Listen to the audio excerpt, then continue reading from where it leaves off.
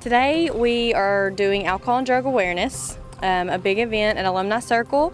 We have 80 proof members here, and they have set up games that the students can participate in while wearing the vision impairment goggles. This is our 4th year to participate in National Campus Safety Awareness Month, and we are very excited about the new programming and events that we have for our students, faculty, and staff. This year we've created weeks, where this week is Drug and Alcohol Awareness Week, next week will be Sexual Assault Awareness Week, then we're going to have Theft Prevention and Personal Safety Week, and then we're going to wrap up the month with Hazing Prevention Week. The goggles, we have them at different strengths, but the ones we have out here today actually are a 0.08 impairment level. The takeaway is usually pretty prominent. The students are really surprised at the effects of the goggles, and they usually walk away and say, well, this makes me not want to drink and drive.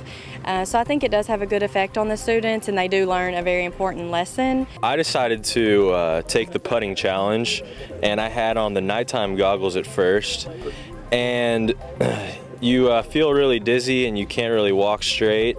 The ball is not where it normally should be, but somehow I still did drain the putt.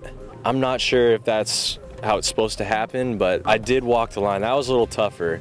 Not happening. I failed. He said that one of the goggles was double the legal limit, and you can't even function. You can't do much of anything when you're double the limit, and that's no way to live your life.